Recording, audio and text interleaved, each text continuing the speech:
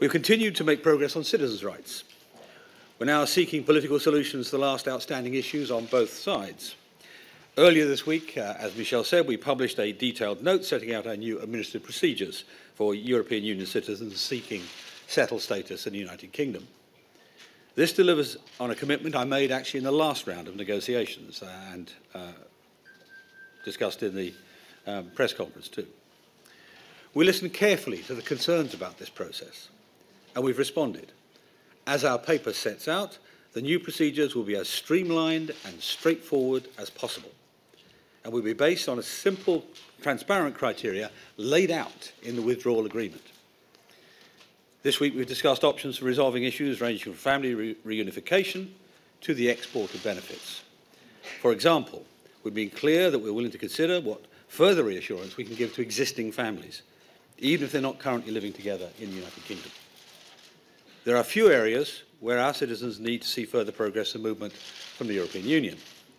On the mutual recognition of professional qualifications, the European Union's approach remains more narrow than we would like. We believe it's only right that people holding qualifications or in the process of acquiring them should be allowed to continue or begin their careers as they do now. We want to protect their livelihoods in line with our broader approach that people should be able to continue living their lives as they do now.